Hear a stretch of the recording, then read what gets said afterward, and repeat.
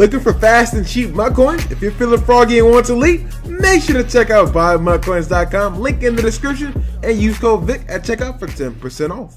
I know I'm gonna make some people mad just by the title of this video. I already know someone is gonna be in their feelings. I already know it. It comes with the territory of making this video. But you know what? I'm ready.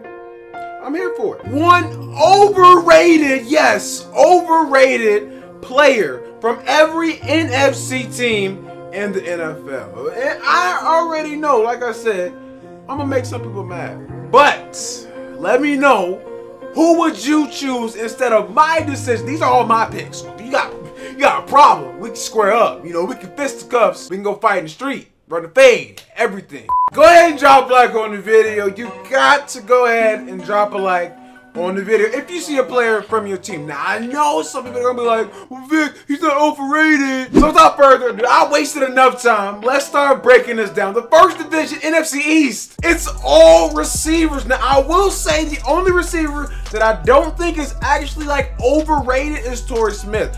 Only because the Eagles team is so good. I had to pick somebody. I was gonna pick Carson Wentz just because of how good Nick Foles is doing. But then I was like, I gotta give him the benefit of the doubt. He would have been MVP if he was here.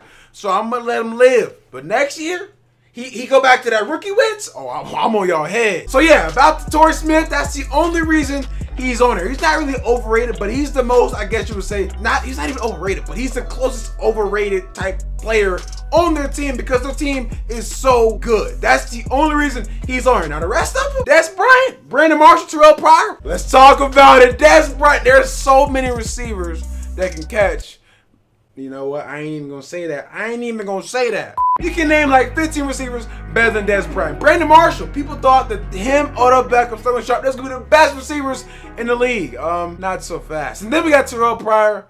I don't even want to talk about him because I had him in fantasy. And I think I'm gonna end up talking about him for more time in this video than the amount of yards he had this year. So yeah, we're gonna cut it short. Just like the amount of catches he had. NFC West, up next, we got Hassan Reddick, Alec Ogletree, Eric Reed, and Eddie Lacy. Now, out of this one, Hassan Reddick, this is his second year, this is his first year. Now, once again, Hassan Reddick, not really an overrated player, but he's kind of like one of the closest ones to I wanted to go Dan Buchanan, but once again, they're not really overrated, but technically they kinda aren't as great as people think they are. Just because they're good in Madden, people think they're good in real life. Then we have the NFC North, Leonard Floyd, Eric Ebron, Anthony Barr, yes, I said Anthony Barr, and Jordy Nelson. Two controversial ones you may not agree with me on. Just hear me out. People thought Leonard Floyd was going to be better than Joey Bosa. Like, they actually argued that Floyd was going to be better than Bosa.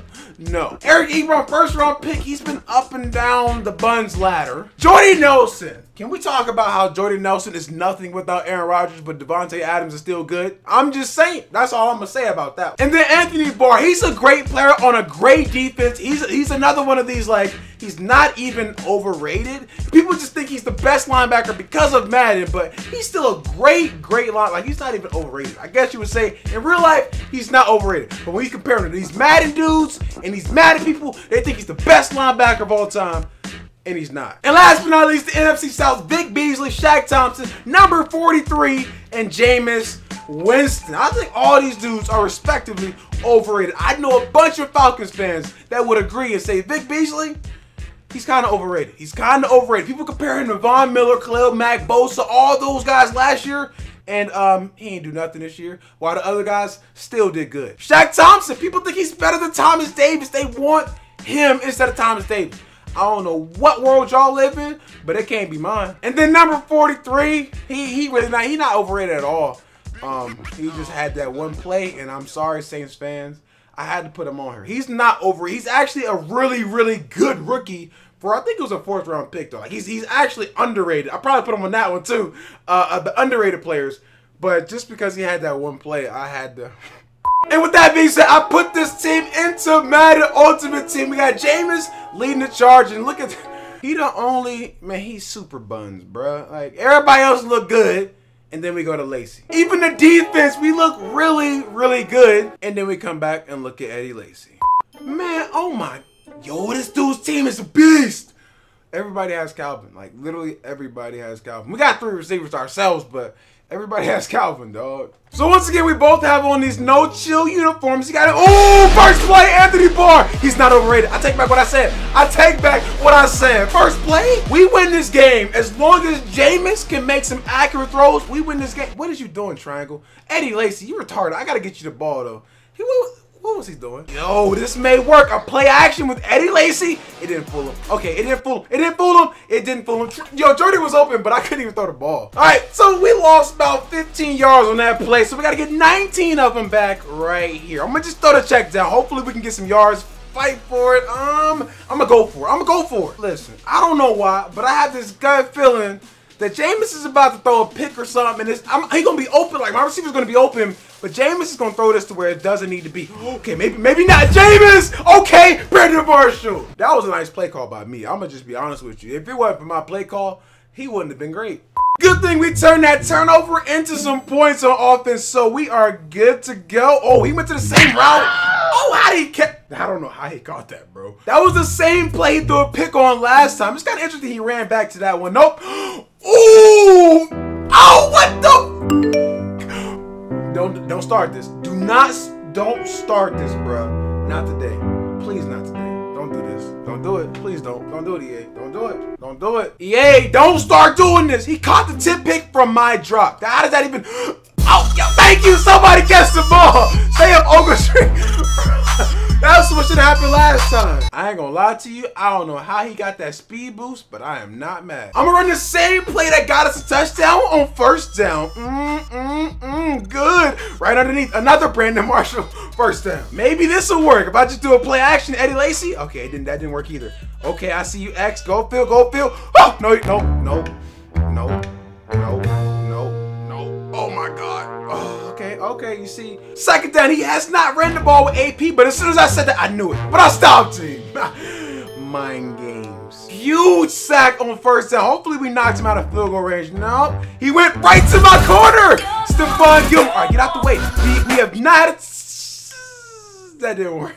Try to go back to the other side. Didn't work. And once again, another turnover on defense. Like, we're excellent right now. Oh, I see you, X. Come on. Whoa! Man, oh my God. How did he do that? Yo, 91 zone is crazy. Okay, I don't know why, but I feel an interception coming right here. He's going to throw it to him. Yes, I knew it. Come on, catch it. Thank you, Anthony Barr. Stay up, stay up. Oh, another interception. Let's just keep it simple. Let's just keep it super simple. I'm going to just go with a check down the desk. Oh.